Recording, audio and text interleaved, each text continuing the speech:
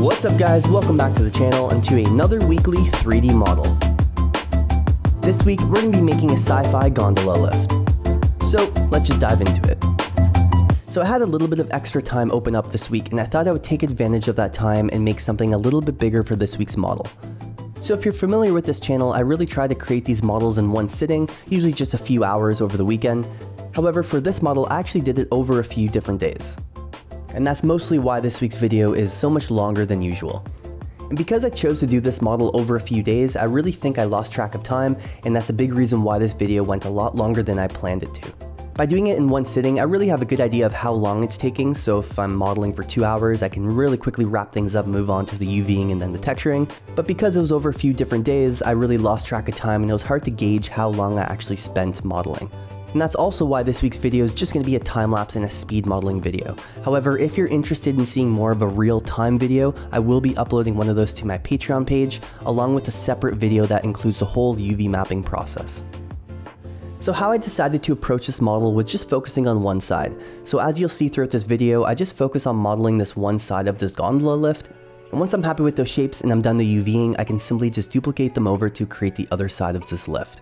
Same thing with the front and the back, I don't have to model both sides, I can just focus on one, and then once that's complete, I can just duplicate that over to create the back. Now when you look at the gondola lift, it can be pretty overwhelming. There's a lot of different shapes going on, but when you really break it down, all it is just a bunch of different cubes and cylinders in different shapes and sizes. So that's what we're going to do, we're going to slowly start blocking things out and we can start piecing things together. Now I did try to do this relatively quick, I didn't want to spend days and days modeling this. However, when it comes to objects like this, I really think if you spent a little bit more time on each and individual shape to make them look a little bit more complex and interesting, you could really have a great result in the end. I didn't really have a lot of time to do that for this week's video, so a lot of these shapes I just simplified, but if I was going to recreate this model and not video my whole process so I could do it over a longer period of time, I would definitely spend a little bit more time on each and individual shape to try to make them look a little bit more complex, or even add a few extra objects to make it look like there's more going on. That being said, I'm still really happy with how things turned out, so let's just continue blocking things out and we can slowly start bringing this gondola lift to life. Oh, and really quickly, I just want to give a big shout out to the references I used for this week's video. I used multiple different references, some off of Google Images, some off of Pinterest, but I used one in particular from the video game Wolfenstein. And that's created from an artist named Matthais Develtere. Sorry if I'm saying your name wrong, but I just want to give a specific shout out to this artist. I use a lot of your ideas and concepts in this week's video, so I just wanted to make sure I gave a shout out to you. Alright, now back to the video, let's just continue blocking things out.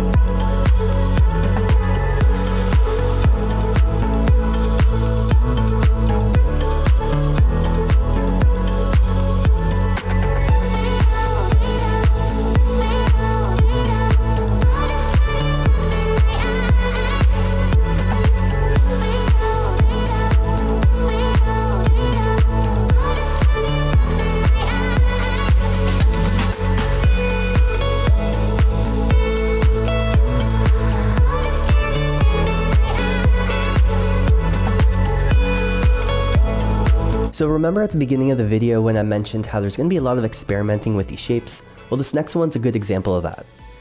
Here I really didn't know exactly how I wanted this attachment to the wheel to look. So I needed to experiment a little bit and play around with the shape.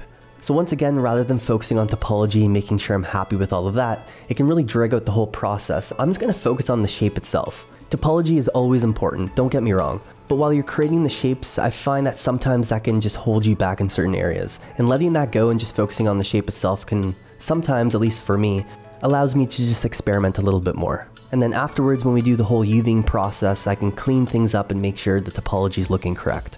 So what I do here is just continuously hit 3 on my keyboard to preview smooth the object. And then I'll keep adding edge loops in certain places to strengthen up those edges. And then I'll jump back out and remove that edge and add it into a different place. And then kind of just repeat that process until I find some edge loops in places that I'm happy with. Once again, I didn't really know how I wanted the shape to look, so we're just going to play around with it until I get into a shape that I'm happy with.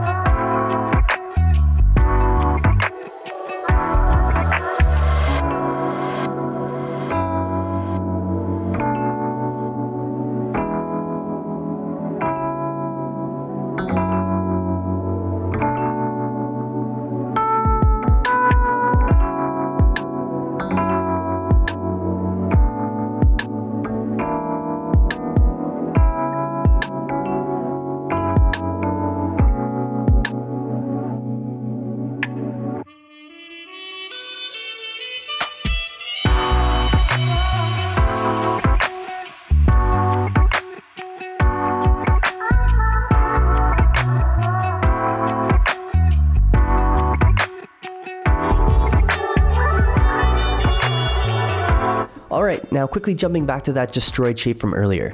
I don't even know how or what happened to this object, but we need to fix it. Now what I should have done is just rebuilt it from scratch. I should have just deleted this object because it's so destroyed, but for some reason I just wanted to reconstruct it and try to fix the problem. So that's what we're going to do. We're going to try to mess around with these vertices and fix this issue. Now once I'm done, you'll notice how there's some weird aliasing happening on those faces, and that's just because I was trying to straighten all of those vertices and edges to make it perfect. Once again, I could have just done this much easier by just deleting it and redoing it from scratch, but the struggles from trying to reconstruct it, I just had to come back to it a few times, and then once again during the UVing process just to make sure everything's looking correct.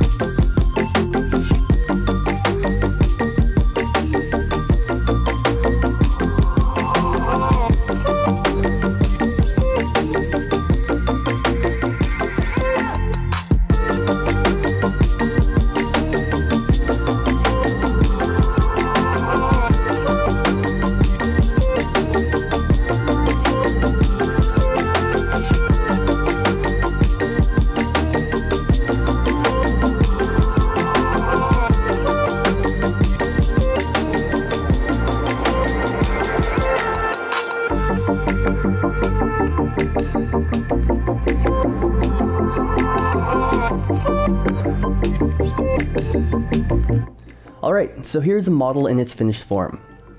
So I simply went ahead and just duplicated all those objects we created earlier in the video to the other side. And then I went ahead and just grouped all of these objects up and just combined all of these shapes. So I decided to break this thing up into 5 different groups for the 5 different textures applied. Now I just want to emphasize how you go about texturing your objects is completely up to you, and that's really dependent on how your model is going to be used. In this case, it's just going to be shown for some cool renders for my YouTube channel, so I don't really have to worry about the amount of textures I have, but if you were going to use this in a video game or something like that, first off, it's a little bit too high in polys. There's a lot I would do to reduce the polys, but besides all of that, I would definitely reduce the amount of textures. So what I could have done is just combine some of these, so like the side walls and the front. I could have possibly put that on one texture map, but I just wanted to point that out ahead of time before we moved on to all of these textures. So like I said, I broke this model up into 5 different groups for the 5 different textures. So the very first group, I just combined all these shapes into the inside. Now I added a lot of these inside shapes throughout the UV mapping process. I originally wasn't going to add any inside objects, but I thought it'd be cool to add a little bit of transparency in those windows. That way you can see a little bit of the inside of this lift. And I didn't want to detail it too much, so as you can see here, I just simplified these shapes. Added just a bench and a simple chair and some controls. But like I said, most of this isn't going to be seen in the renders. It's just to fill in that empty space and make it look a little bit more interesting. And this group also includes the windows as well. So the second group are the front and the back walls. So once again, I just duplicated that same object we created earlier on the front, and I brought that back to the back. So these are actually using the same space in my UV map, and it just makes modeling this whole object a little bit quicker when I can reuse those same shapes. And then the other group is the roof, so that's just all of the roof objects as well with these cords and wires. And then the fourth group are just the side objects as well as some of the bottom objects. I originally was going to have a bottom group as well, but I thought just 6 textures would just be way too many. I feel like 5 is already reaching quite a bit, so I thought it'd just be nice just to combine this all into one. And once again, all of these shapes on one side are the same UV space on the other, so I'm not using any extra space, I'm just duplicating those same objects over. And then the last group is just the wheels and the top objects. Once again, I could have combined the roof and the wheels probably into one, and I could have combined the front and the sides probably into one map, but I just decided to break these up into their own texture group. That way I can hopefully get a little bit more resolution in those final textures, in those final renders. And once again, all these objects on one side are the same as the other. I just duplicated those objects over. And I just wanted to point this out, I actually only modeled half of these objects on one side, and then I duplicated those over to create this side. And then once I had one side of the wheels, I just grouped those together and duplicated them over again to create the other side. So when you really break this thing up into what you have to model, you're really only modeling one wheel, and then I can just duplicate that over to create all the other 3. So that is exactly how I broke this thing up, and if you're interested in seeing the whole UV mapping process, I will upload that to my Patreon page, and that will be in real time, so hopefully it's really easy to follow along. Alright, so now let's jump over to Substance Painter and we can start texturing. Alright, so now jumping over to Substance Painter, we can go ahead and load in our FBX file from Maya. Now, just like I mentioned at the beginning of the video, I'm not going to be explaining the whole process, it's just going to be a time-lapse or a speed modeling video. But I just wanted to mention, I basically use all the built-in materials that Substance Painter comes with. So I just used a lot of smart materials and applied those to a lot of my meshes in my scene, and just tweaked some of those colors and settings, and added a few extra dirt and grunge effects on top of them. So just like I do when I texture any 3D model, I really don't focus on getting everything perfect right off the start. I find if you worry too much about getting everything dialed in right off the bat, you can really drag out the whole texturing process and you end up just coming back to it anyways to touch up things. So I find if you can just focus on filling in all of those empty meshes with materials, you can always jump back to these textures and materials later on and tweak them and adjust those colors and settings to get them closer to what you have in mind. Oh, and really quickly, don't forget to change your shader settings so you can add an opacity channel to your textures. That way you can actually see through your windows. I've been asked that a few times and I'm doing it right here. So in the top right corner, you can go up to shader settings and just remember to change it to alpha blending. That way you can go down and add an opacity channel. And like I mentioned, you need an opacity channel to actually see through the object. Alright, so really quickly, just before we start anything, I'm just going to jump to those windows and I'm going to add that glass film smart material that comes with Substance Painter. And because we added that opacity channel to our texture set, that glass film material is going to work properly and you're actually going to see through it. I thought just filling in those windows first would just help me visualize all of these objects and materials. Maybe it's just how my brain works, but I just really quickly wanted to get those windows out of the way. Now we're going to come back and add some more dirt and grunge on top of them, but like I said, I just wanted to get that see-through material on those windows first, and then we can start texturing some other objects in my scene. So once I apply that glass film material to those windows, I'm actually going to quickly jump to my sidewall texture set list, just so I can start texturing on my sidewall first. I thought it would make most sense since that's one of the largest objects in my scene is the whole side wall of this gondola lift. So I thought I would start here. Now to be honest, I really didn't know exactly how I wanted this gondola lift to look. In a lot of cases when I do these models, I kind of have a direction I'm working towards, or I kind of know how I want those end results to look like. But in this case, I really didn't know exactly how I wanted it to look, so I definitely had to experiment a little bit more along the way. So that's what you'll see throughout the whole texturing process, is just applying different materials to these objects as I'm just trying them out to seeing how they're looking, and then I just quickly remove them. So let's just keep applying these materials to these empty meshes, and we can slowly bring to life our gondola lift.